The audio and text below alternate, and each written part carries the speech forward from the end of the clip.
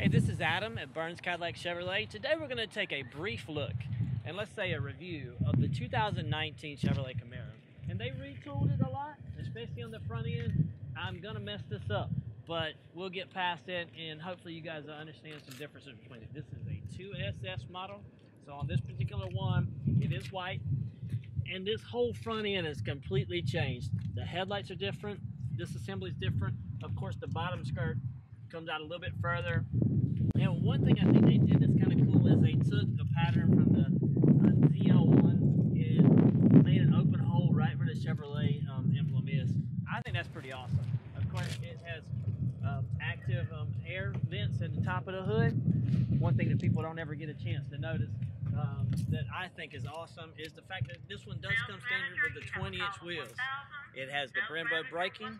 It also has the Chevrolet Camaro emblem on the side. I believe we had it for the 2018s, but I still think it's something that you need to note, and I think it looks awesome as well. Proximity keyless entry, easily push the button. Remember, I've always said all you gotta do is keep the key in your pocket, walk up, hit the door lock, and it'll open. We come around to the back side, we'll show you a little bit more. The back end is completely redesigned too as well. If I can get my words right, you're going to notice that these headlights are completely different. I wished I had a 17 or 18 model that would show you, but they didn't come broken up quite as much right here. And of course, this one has a clear lens. This particular model does have the black bow tie package. And also, one thing, they put the rear vision camera in the spoiler. I didn't even notice that until just a second ago.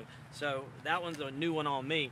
Rear parking sensors, the SS emblem on the back, and the dual mode exhaust. Now, a lot of folks always ask me, well, how much space is in the trunk? I think I've done a couple of reviews on it before. And you're gonna notice that inside here, it comes with just about everything you can imagine you can want. Floor mats, the mud flaps as well, and plenty of space back here. I think you can get everything you want in there. I'm gonna shut the hood and let's take a look at the inside.